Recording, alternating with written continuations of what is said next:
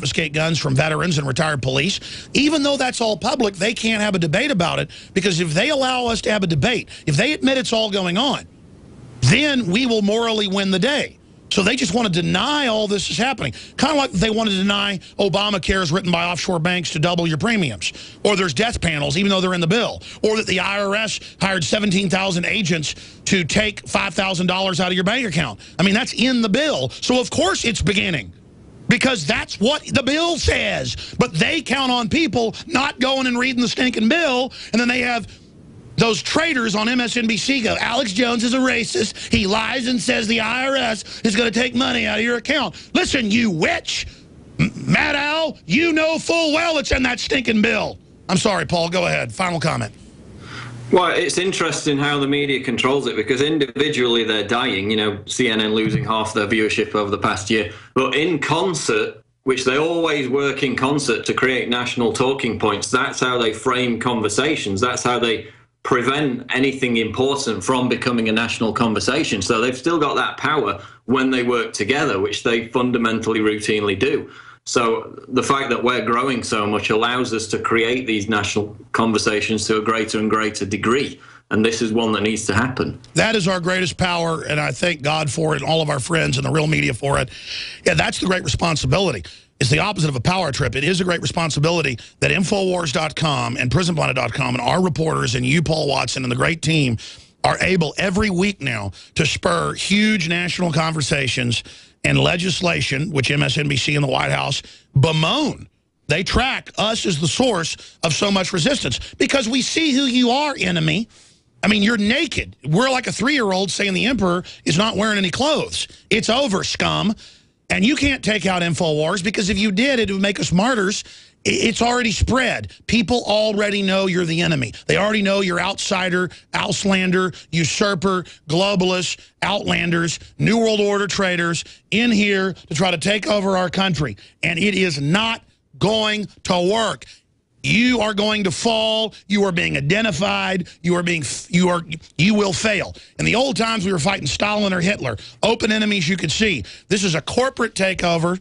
We can now see it. We can see it's an outside occupation, a corporate global takeover, in their own words, and we're countering it. Great job, Paul Joseph Watson. Thanks, Alex. All right, now when we come back at 7, 8 after next hour, we're going to start the official march. That's going to start right at noon. We're going to be covering it live as they march down into South by Southwest from the corner of San Jacinto and Congress. And we go now to Leanne McAdoo and Jakari Jackson and others. We have multiple live feeds right now. And again, these are the modern day Paul Reveres, ladies and gentlemen. The modern day Paul Reveres are down there to march openly with their firearms to show everyone that citizens have a right to have guns, not just the God state, not just the centralized system. Are our reporters ready for us to go to them? All right. Absolutely. I can't. I'm getting in and out of the audio feed. Okay, Leanne, you're on the air. I like your T-shirt. Molon Labe. Hey, I've been told it's actually quite blinding out here with this golden foil, but... You are a Valkyrie of self-defense. Yes. Wonder Woman's got her golden lassos of truth. I have got my golden guns of liberty. So, come and take it. Freedom is sexy, you know what I mean? It sure is, Leanne. So we've got a really nice sized crowd already. We still got about, what, 20 minutes until noon. We're out here standing right about in front of the Capitol at 12th and San Jacinto. There's plenty of parking in the Capitol parking garage. So we've got probably about 50 people out here already. And I'm standing here with Justin Deloche. He is one of the organizers for Come and Take It Austin. So what are some of the safety precautions that you're going to be letting everyone know about before we get started? Before we get started, we'll huddle everybody up. We do like a buddy system chamber check where you basically, the person to your left of you and the person to the right of you, we each check our chamber to make sure none of us are carrying chambered. Magazines loaded or empty, it's a preference, but we do not carry chambered. And we also make sure that everybody's carrying their muzzle and buttstock as close to 6 and 12 o'clock as possible. So we've had a lot of press out here. We've already got a visit from the Capitol Police, and they were very nice. Actually, they said that they support what we're doing out here, and they're just going to basically escort us through South by Southwest, since we do have a mixed crowd out there, people are drinking during the daytime, so you just never know how they're gonna get wild. But what is your aim here with the public today? Our goal is to educate people on the gun laws here in Texas, and to educate people, to let them know that we're actually behind in gun laws, whereas the rumors are Texas is a gun-friendly state, and we're actually one of only 6 states in the U.S. that does not have any form of open carry for handguns. So we'd like to see constitutional carry, or at least open carry, passed here in Texas. Exactly, and it seems like we got a lot of support for that. A lot of people going by, honking and everything. Also, too, it's sort of a way to let people, kind of re-educate people and wake them up from the massive brainwashing that's been going on with guns. Exactly. We actively seek people to have this kind of dialogue about the firearm laws, you know what I'm saying? Because those people that may be on the fence, we actively go out there to address some of the issues they may have regarding firearms, or maybe lack of knowledge. We actually actively go out there and engage in this kind of dialogue with them to help educate. Leanne, get them to plug the different gun groups' websites for folks that want to get involved. Can you plug a few of the different gun groups' websites, so anyone that wants to get involved? Yeah, we're with Come and Take It Austin. We have a Facebook page, Come and Take It Austin. We have 30 chapters across Texas, so we're actually part of a bigger group called Come and Take It Texas. So if anybody goes Facebook, Come and Take It Texas, they can find their chapter there. And we're doing rallies and walks every month. Very good. We're going to be talking to him more as we march, Leanne. I see the owner of Central Texas Gun Works behind you, and a reporter, Kit Daniels, for InfoWars. Let's talk to some of those guys. And while you're talking to them, we could pan around and show the crowd and some of the firearms that are there. Hey, how are you doing? Very well. All right. So this is, I know, I'm blocking the sun here. So, Right. How you doing? Mike Cargill. All right. Yeah, get Mike Central Cargill's Texas take on Gun this. Works. So what's your take on this event here today? It's about freedom, about peace, love, and freedom. And education, re-education for the public. Absolutely. In the Soviet camp, absolutely. yes. Educating the public, letting them know what the laws are here in the state of Texas, that it is legal for you to open carry a long gun here in the state of Texas. Would you like to see that open carry law go a little bit further? Absolutely. I like to be able to open carry my handgun. You know, that's something that I'm most comfortable with. You know, right now I have to conceal my handgun. I have 2 handguns on me right now that are concealed, and I would love to open carry those handguns. Right, I think it's so frustrating because with the concealed carry, you can only let people know you've got it if you are gonna kill them. I mean, I think that's kind of a backwards cause there. Well, concealed carry is about personal protection, just like, you know, carrying a firearm, it can be about personal protection, but also it's also about, you know, hunting. It's about other different things that are out there also, not just, you know, for protection. Right. So We're getting ready to have this march. Ask him what he thinks of Bloomberg trying to shut down free speech of gun groups on Facebook. And the fact that they tried to stop us from handing out our pro-gun magazines at South by Southwest. what do you think about Bloomberg trying to shut down the free speech of the, you know, people supporting Second Amendment and gun rights on Facebook? They're shutting down those groups there that are very vocal about the Second Amendment. They tried to stop us from passing out magazines here last year. Well, there are a lot of things that I'm really disappointed with. I'm really disappointed the fact that our Attorney General Greg Abbott actually was on one of the attorneys that was actually supporting not allowing 18-year-olds, 19, 20-year-olds to be able to legally purchase a firearm from a dealer. I'm disappointed in that because, you know, we allow these guys that are 18, 19, and 20 to go overseas and, you know, to give their life for this country. But when they come back, you know, from serving their country, they're not allowed to purchase a firearm. So those are some of the things that I'm disappointed and very hurt over. Right. Just a massive brainwashing. So that's kind of what we're out here to do today, is just to educate. There's an international crowd here today. People have descended upon Austin for South by Southwest. They're going to get a little taste of Texas and our gun laws here. Leanne, I see different reports, 200 to 300,000 extra people in the city.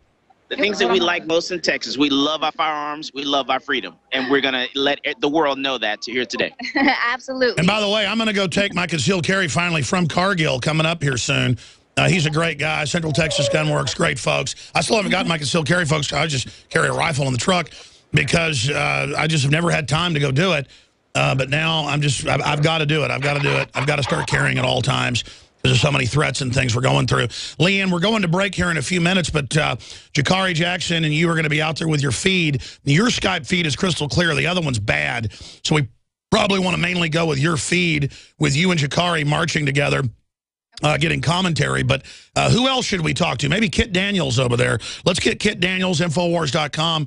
Reporter's take on this to estimate the number. How many people does he estimate in this only one-day planned event are already out there? I'd say at least 75, maybe even 100.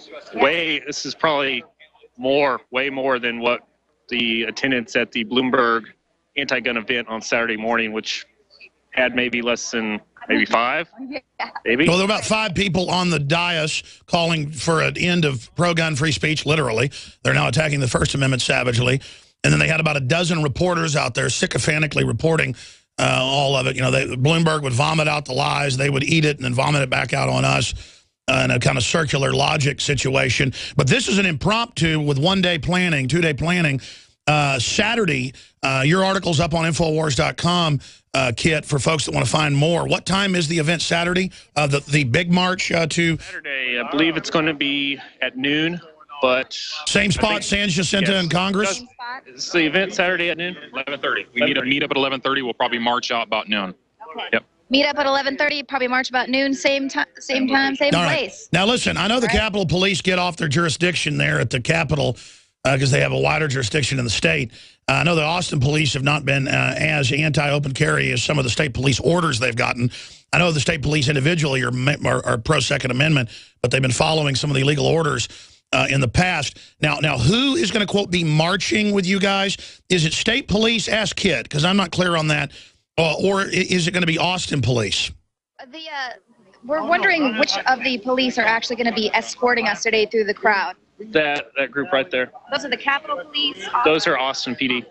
Yeah, so the APD. That's what I thought. I didn't think the state police were going to be doing that. And again, we have this right to open carry. And if they want to have police there, show that, you know, some trendy doesn't come up and punch one of our people in the nose, which has never happened, you know, that's fine. The point is we're going to exercise these rights. We're going to sit at the front of the bus if we want to. We're going to eat at the lunch counters if we want to. We're going to vote if we want to. This is the real cutting edge of the civil rights movement, Leanne.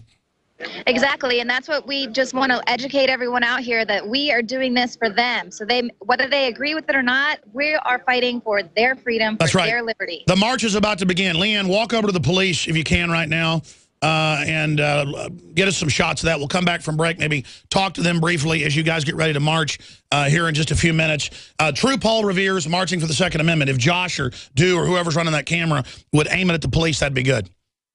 Because I want to see that. Where are they? Losing my feed. I can't see them. Are they just waiting over there, or what's going to go on here? I can't hear Tell them they're just waiting. They're just waiting over there, waiting for us to start marching. What is that, about 4 Austin police? 4. There are 4 now. I saw a few more earlier, but I guess these will be our official escorts. Now, remember, folks, all these trendies are going to learn, not just citizens, you know, of Soviet Russia who had their guns taken. It can happen here as well. And it's not only government that gets to have guns. It's we the people. And I took a bunch of Californians out, Hollywood people, yesterday with Mike Judge. Yeah, he's a Texan and gun owner. And we had them all shoot guns, and they're all addicted. So that's how you convert the Borg, is you take them out shooting. And we had these, you know, Hollywood folks, actresses, actors, you name it, shooting 50 cals. I mean, they didn't just shoot guns for the first time. They went right to 50 cals. They went right to 308 Reapers and M4 223s, and it was a beautiful thing. I think I converted at least 4 people yesterday to liberty. Thank you. Live march coming up, second hour. Paul Revere, 21st century. Taking our freedoms back by exercising them. In the last 50 years, iodine has been phased out of our staple foods and replaced with the halogen bromine, a practice now banned in nations around the world. Guess what else is in the halogen family? Fluoride. Ladies and gentlemen, Alex Jones here. In 1924, the federal government did the right thing and encouraged salt producers to add iodine. It's the good halogen on the periodic table, and the results are on record. Reports documented a 15-point IQ increase in areas that had previously been deficient in iodine. Bottom line, iodine is important. Unbound, clean, in a glycerin base. Nascent iodine was the answer for myself and my family. You will find Survival Shield Nascent Iodine exclusively at InfoWarsLife.com. InfoWars Life Survival Shield Nascent Iodine isn't just for emergencies. I take it every day. That's InfoWarsLife.com or call toll-free 888-253-3139.